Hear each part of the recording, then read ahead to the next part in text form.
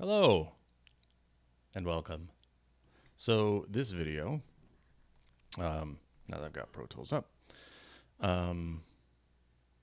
this is a follow-up I did on Twitch. I did some live streams. I joined a contest. It was the Produce Like a Pro, Rate My Mix, whatever, Henning Pauly, Campaign Like Clockwork, Patiently Mixing Contest.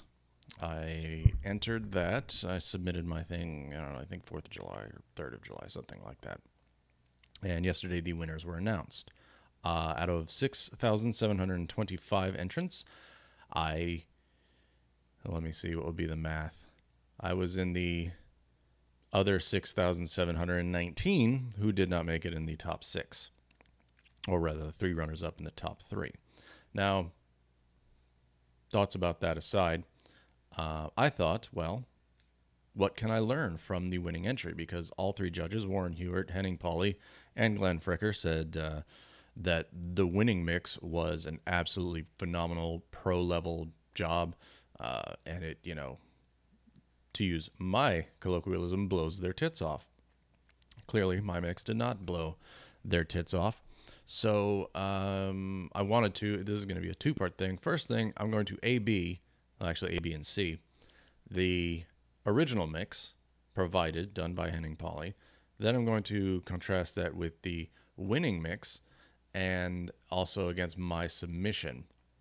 Now, for the sake of experimentation, I'm going to try and level match these as best I can, but the level matching in the metric AV is a little weird. It's because I'm comparing 3 tracks within it and not whatever, but they should hopefully work out properly. But so the criteria for choosing the winner, as was mentioned on the live stream yesterday, was that Henning Pauly wanted the same mix that he did, but better. Pause for the thoughts I'm not vocalizing. So with that, as you can see, you know, I'm looking at these waveforms. So also, so for the sake of the experiment, for the winner's track and my track that I'll be comparing it to, I ripped those from SoundCloud for the sake of comparison and uniformity. So this is the one, and you can see right here, this is a very sort of, it's not totally squared off. There are some peaks and everything, but this has clearly been mastered, and this is the full mix that was provided with the mix tracks. This is the winning entry, which, you know, is not as squared off. It's a little more dynamic, you know, out at the fringes. And then here's mine, which is clearly quieter. But then, you know, I believe them when they said that volume wouldn't matter, that all entries would be listened to level matched. I'll take them at their word on that, although, tip for all you mixing contest folks out there, you enter one, make it loud. They lie. So let's see. So first, this is Henning Pauly's mix.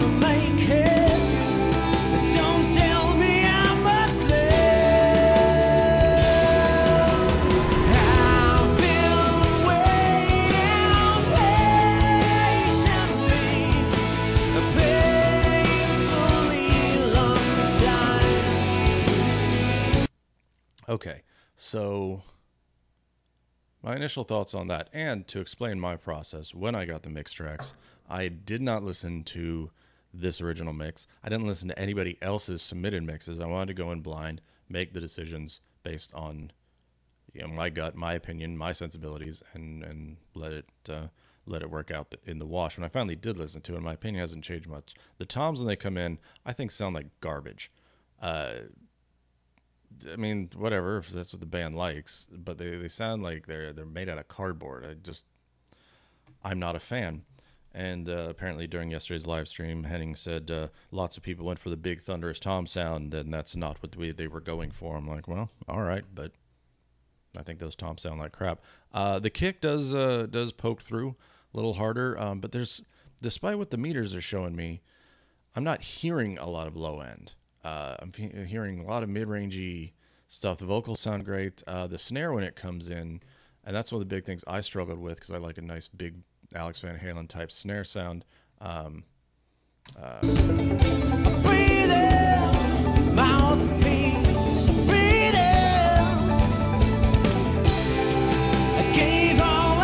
The snare just, I don't know, it's there and it's got some snap to it, but I want it thick and beefy and in my face.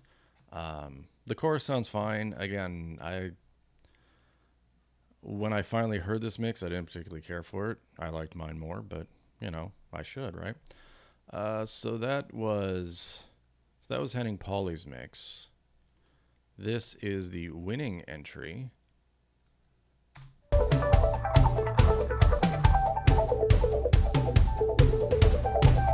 So just to compare those two intros, this is the winner. This is the original mix.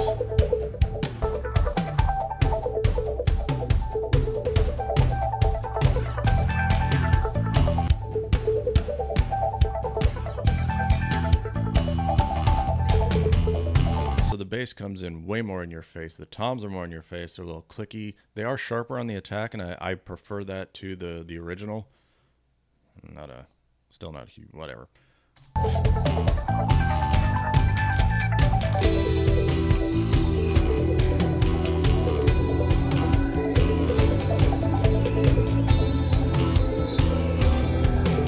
Missing a lot in this sub 20 area.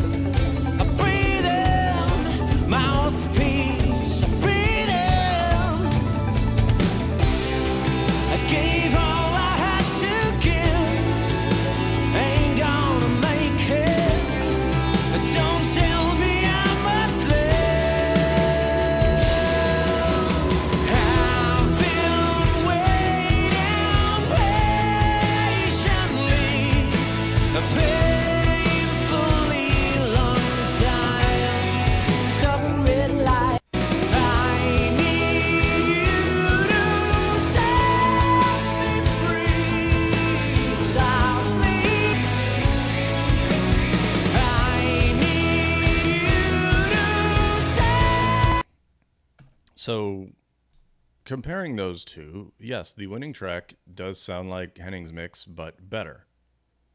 It does. I don't think there's a way to argue around that. I don't know if there's an argument to be made. I do like the way the snare comes in. It's still, I don't know, it's not my type of snare sound, but so now let's go in and let's reset the playback points for all of these. And so then this is the mix I submitted. It is much quieter. Also, you can tell on the meters that these two are hitting about the same loudness level, but volume doesn't matter.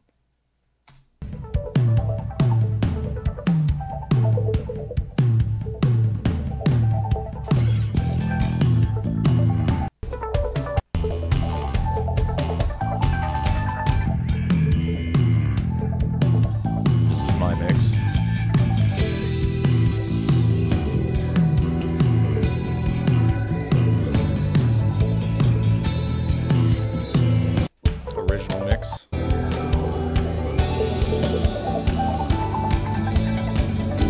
Darkness, silence. Winning mix.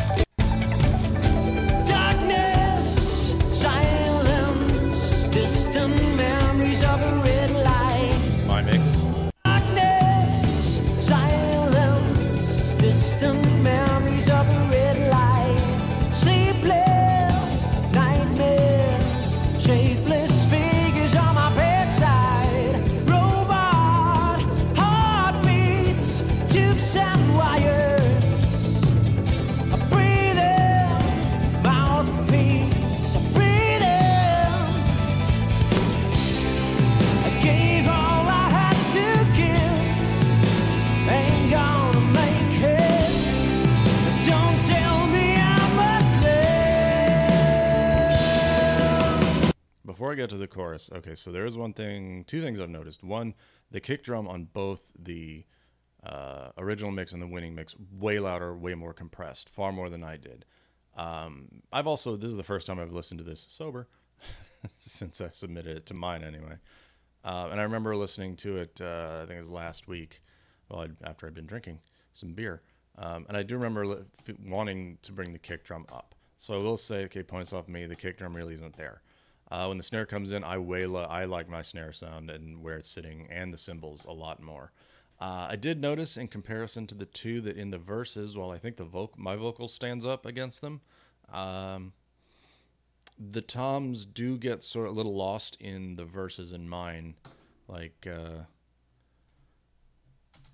Silence, distant memories of a red light. Sleepless nightmares, distant memories of a red light. Sleepless, distant memories of a red light. Sleepless nightmares, shapeless figures on my bedside. Light, sleepless nightmares, shapeless figures on my bedside. Shapeless figures on my bedside. I am hearing overall there's a little more high end. So let's compare those. Well, I can't do a dual one, but Robot heartbeats, tubes and wires. Robot heartbeats, tubes and robot heartbeat. I breathe in, mouthpiece and wires. I breathe in, tubes and wires. I breathe in, mouthpiece. I breathe in, I breathe in. I gave all I had to give. Ain't gonna make it.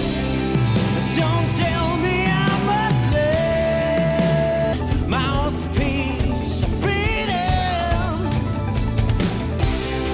I gave all I had to give. Ain't gonna. I gave all I had to give. Ain't gonna. I've been waiting patiently, a painfully long time. this is my mix. I need you to set me free. Gonna make it. Don't tell me I must live. I've been waiting patiently. The pain gonna make it. Don't tell me I must live.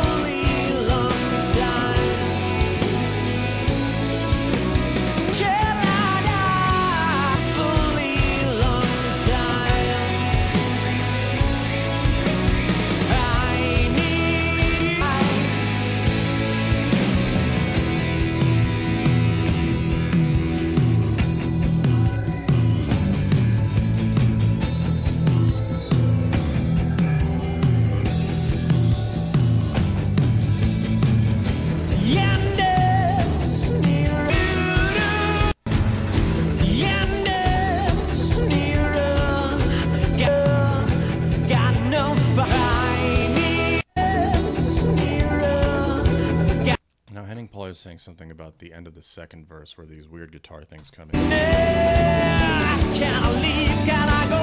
'Cause I gave all I had to give. Ain't gonna make enough fight. Ain't gonna make it. Don't tell me I ain't left with I had to give. Ain't gonna make it. Don't tell me I must live. I've been waiting patiently. I must live. I've been waiting patiently. Don't tell me I must live. I've been waiting a painfully long time.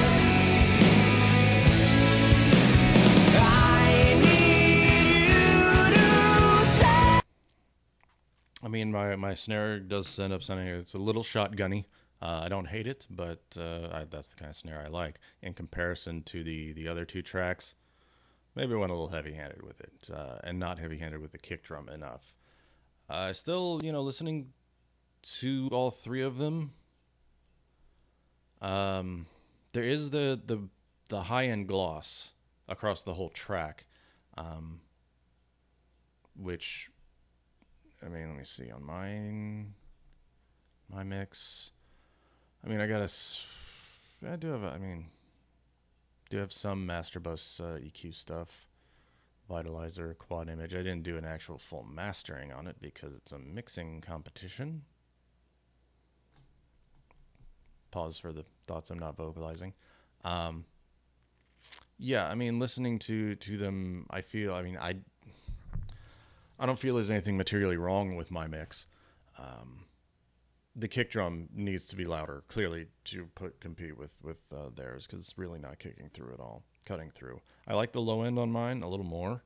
I like my vocal sound just as much. The snare sound, I probably could have backed off a little bit on some of the low mids on the snare, I think. But maybe not. I don't know. I like that chunky block of wood, thick sounding snare. I mean, when I played actual drums, my favorite was the John Bonham Ludwig, 7x14. But then I've known drummers that like piccolo snares because I like that snap and attack. I prefer the low chunky bit. Whatever, it's preference.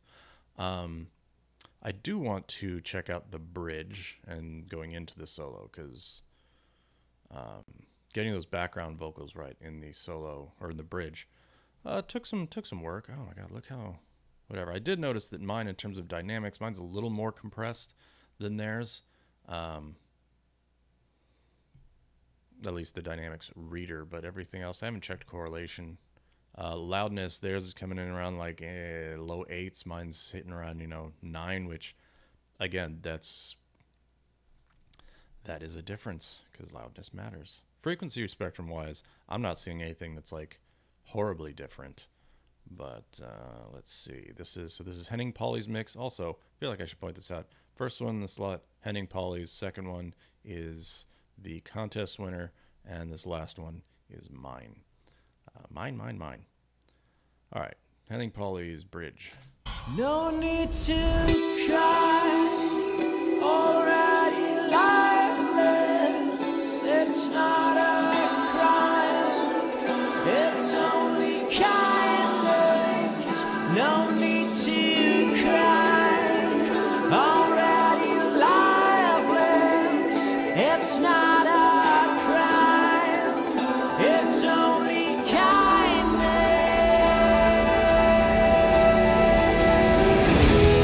All right, that was Henning Pauly's. Need to cry, already lifeless. It's not a crime, it's only kindness.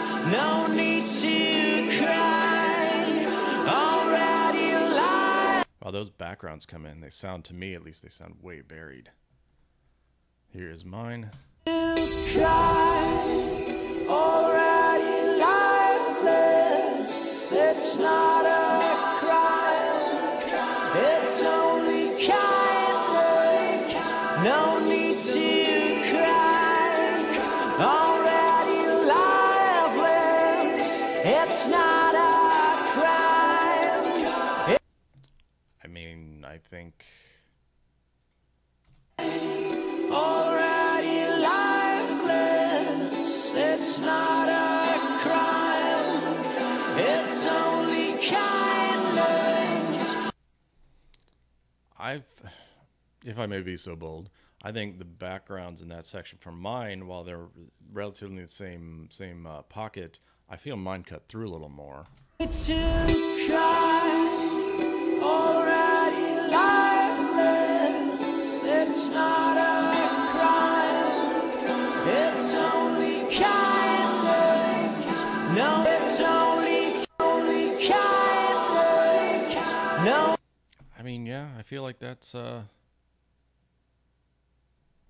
mean, they're all sort of right in there. Let's check out the beginning of the solo, which, being a guitar player myself, I worked very hard on. So this is Henning's mix.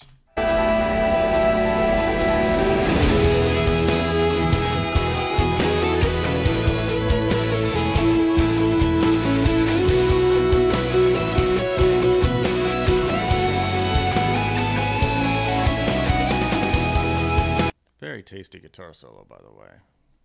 I had a lot of fun mixing that. Let's see.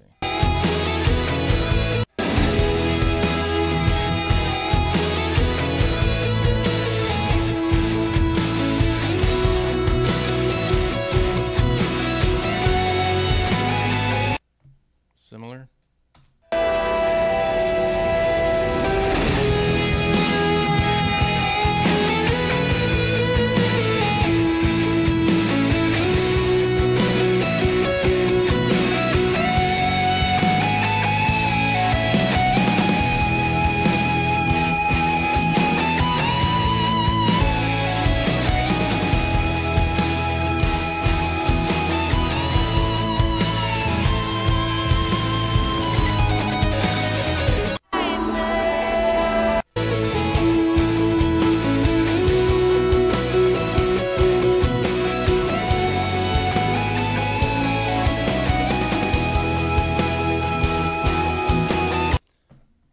Okay, maybe I just suck at listening, but well, first of all, I definitely like the way mine is a little floated up. It's one of the things I remember really wanting to go for with the guitar solo is, you know, he's got some parts where it sounds like he's hanging just on the edge of feeding back, and I really want to bring that out because as a lead guitar player, I think that stuff is really, really cool.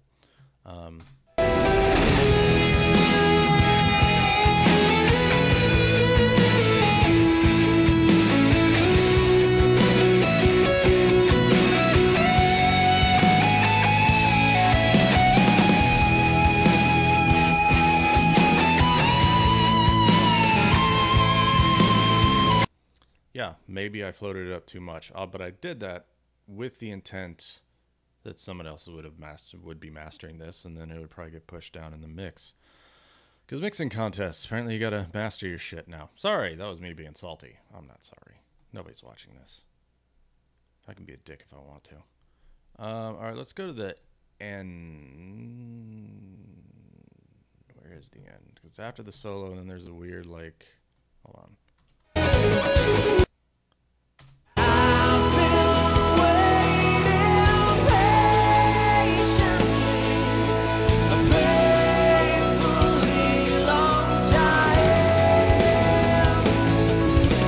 That is just heartbreaking. For two reasons. One, I don't like the crash cymbal's fine, the playing and everything, but the cymbals with these tracks were so kind of weird. It took a lot of work. But the big tom roll. I worked real hard on mine to make that tom roll so big. Hopefully it still sounds big, or else I'm going to sound like a total dickhead.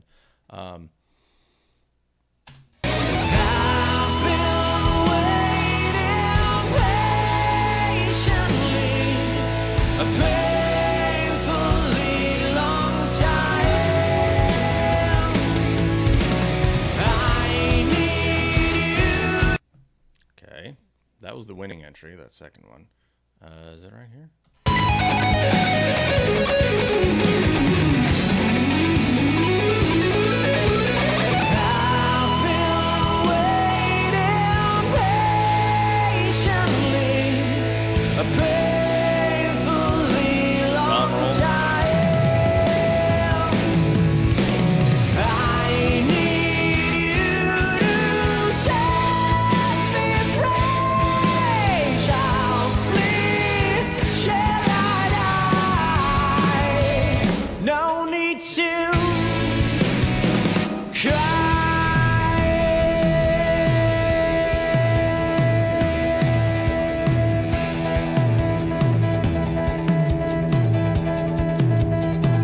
Listen to that end bit with the vocals, because the winner did do something really cool.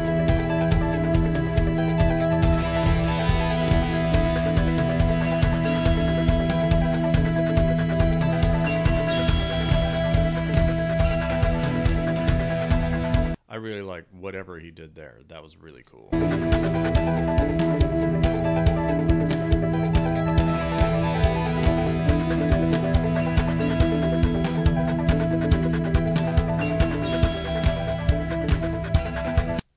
Go out.